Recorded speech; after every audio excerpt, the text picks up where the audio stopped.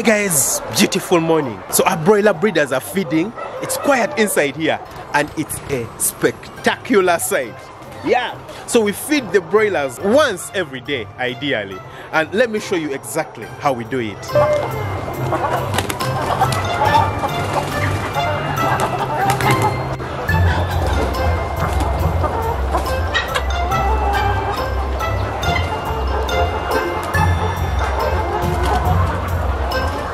As you can see, the birds are feeding. These are our feeding troughs. You can see them. It's one long line running right from here to the very end. And you can see the birds are very focused. They're hungry. You know, in a very short while, this food will get over. You can see my gumboots. I'm passing really close by and they're not walking away. Why?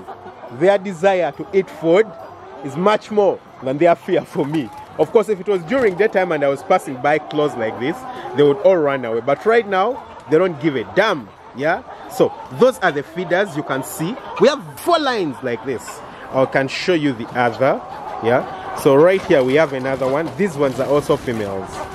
Okay? So, you can see them. This is another line of feeders. Line number 2. Line number 3 of feeders right here. And line number 4 of the feeders right here. You can see them feeding very nicely, and right here at the bottom you can notice that some of the feed has already started getting done. You see at the end here, well, at the end we put a bit less food so that it doesn't spill out, since these feeders have been improvised and made by us. Yeah, made by us. Everything was just welded naturally. You can see that this is metal that we painted and sprayed. We made ourselves, then painted and sprayed. This is a plastic pipe and it's supported down by, you know, supports. You can see them right there. So all this is fabricated and made by us. That way the expenses are reduced, but it's very, very effective. And then you'll wonder why we have such kinds of feeders for the breeders and why we have these. Now the purpose of these is that we want the males and the females to eat different kinds of feed. Yeah. So generally when the males become big, they have really huge combs. I'll try to zoom in into one. Do you see that? Its comb is very, very big. You see it? Really big, really, really big. If that male came and tried to put its head in here, it would feel pain trying to put its head through here. It wouldn't be able to eat the food.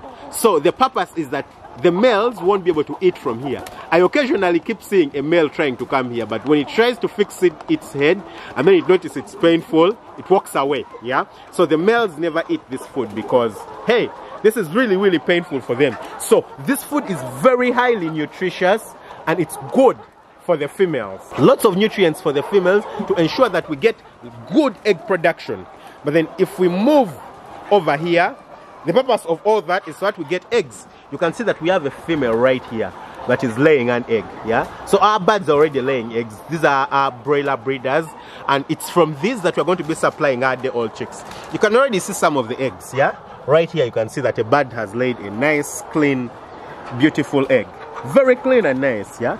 There is litter inside. I've already seen some other eggs in some different places. So all these are females feeding, and then I'll show you how the males feed. Yeah. So these are the males. You see those? Those are the males feeding, and you'll notice it's only males on these feeders. And why? Because the feeders are very raised. Do you see? The males are generally taller than the females. If a male stood next to a female, you would see the difference. It's very big. For example, this over here is a male. Yeah. If he stood up upright, you would see his difference in height with the females that are feeding right next to him. Yeah. And his comb is very big. His comb can't enter those tiny feeders right there. If he's, well, it can enter, but it would be with a lot of pain. So he tries to minimize entry of that head into that. And so in him trying to do that, he'll just walk away. For example, I've just seen a male walk over. You've seen him. He moved there, but then he has walked away because he tried to fix his head in there, but he just couldn't. So all of a sudden, they just have to come back to this. But the feeders are too high. The altitude is too high for the females. So the females can't reach and eat food from here. So this is an ingenious way of making sure that the males and the females feed differently. You can see how the feeders are. You can see the males here. Those are our males with huge combs. This is the feeder for them, and it's just supported up using this small tiny binding wire onto this wooden post. And that's how the entire chicken house is, as you might see. That's how the entire chicken house is. And you can see our drinker system over here. So these are our drinkers. We just have an entire line of drinkers running from here right through to the end. A line of drinkers running right through to the end. Very, very beautiful. So I think this is an awesome way of feeding the birds. You can see that we have more eggs over here, you know. This is another egg that has just been laid. You can see it. Nice and beautiful, you know. I think I've seen more eggs. 2 eggs that have just been laid inside here. Of course, broilers are not like layers. This one is still very warm. I think it has just dropped. This one is a bit colder. I think this one dropped a while back. Broilers are different from layers in that they lay less eggs, of course. They lay less eggs. They're not like layers because layers are meant to lay. Broilers are generally really big birds. And in laying, you're literally just forcing them to lay. You know, they're meant to become big and be eaten as meat. But we have to make them lay eggs in order for the cycle to continue. So controlling their weight is very, very critical. Very, very critical. And so they certainly won't lay as many eggs as broilers, and they don't lay them for a long time. We usually cull them at about 65 weeks, unlike layers which we can go up to 70, 75, or even 80 weeks. So there is a big difference between the layers and the broilers. And managing broiler parents is very, very complicated.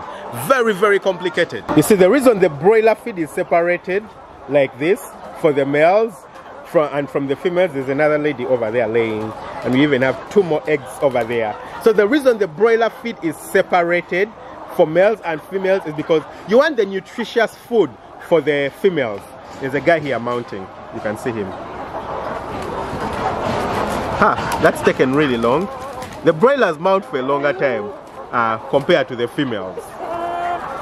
Probably because they are bigger. So, but he has just done the mounting. And then he has moved on to eat food. But probably because I'm close, he might move away. Another one has just entered here. They're going to lay an egg most probably. But yeah, this is the food for the males. And you don't want the males to become overweight. You've just seen the male that was mounting over here. You don't want the males to become overweight. I think this is a nice indication of the difference. You know, this is a female and that's a male over there. And you can see, you've seen the female. It's come close to the male eater feeder, and you can see how low it is.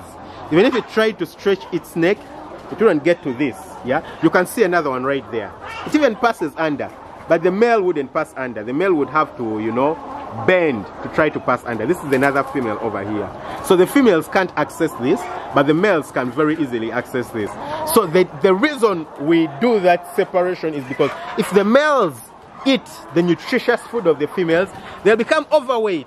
They'll become overweight and they won't be able to mount the females.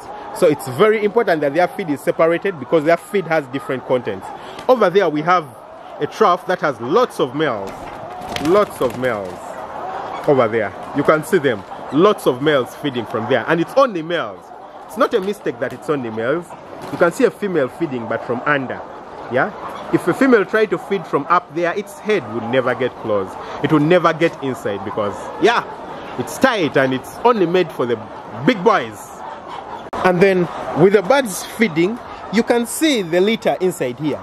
The litter inside the broiler houses is probably not the very best in quality, but it's not terrible. Now this one is actually still quite new. So it's dry.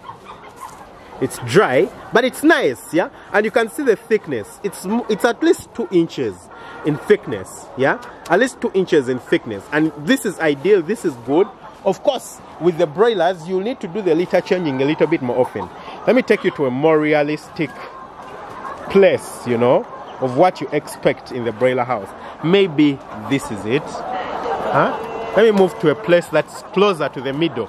Yeah, so you can see that over there we have broilers, we have a laying box, we have broilers over there, we have, you know, feeders, and this is the middle point. And you can see what the litter looks like. You can see the litter. It's probably not like the driest, but it's not wet. You can see it. It's not wet. Yeah. So what we do in order to maintain it is that we just keep raking it and turning it. Yeah, you rake it and turn it so that it remains dry. Yeah, that's not bad. That's not bad at all. You don't want to find caked places. Of course, around the areas where the birds stand consistently, you'll find a bit of caking. For example, if I got near where the feeders are, like this place, it's certainly a bit more caked. You get? It's certainly a bit more caked, but that's okay, that's understandable. If the birds are standing there consistently like they are, what do you expect? It's going to get clamped together. But the advantage is, broilers get done with feeding really quickly. In probably the next 30 minutes, all the feed inside here will be done. It's still early in the morning, but all the feed will be done and we shall be done with feeding them for the day. If you feed them a lot of food, they consume their food in maximum an hour, maybe an hour and a half. They don't, you know, take a very long time to finish their food because they have huge appetites. If you give them too much food, the females are going to become too big and they won't lay eggs. The males are going to become too big and they won't be able to mount. So they finish their food quickly and for the rest of the day, you know, they are fasting. They are fasting. So the advantage is that once they get done feeding, they're just moving around, pecking, then they start scratching the ground, and then we can come in with our forked hose or rakes, and then we just start turning the litter and make sure that it's not caked. So ideally, that's how the breeder broiler farm is being run. It's awesome, guys. It's really, really, really awesome. And this is what ensures that we get good quality day-old broiler chicks. The other thing that helps with the litter drying is, of course, the aeration. As you can see on the side, yeah? The aeration, there's lots of air that can come in, and that ensures that, you know, the litter remains dry. Of course, sometimes it's a problem.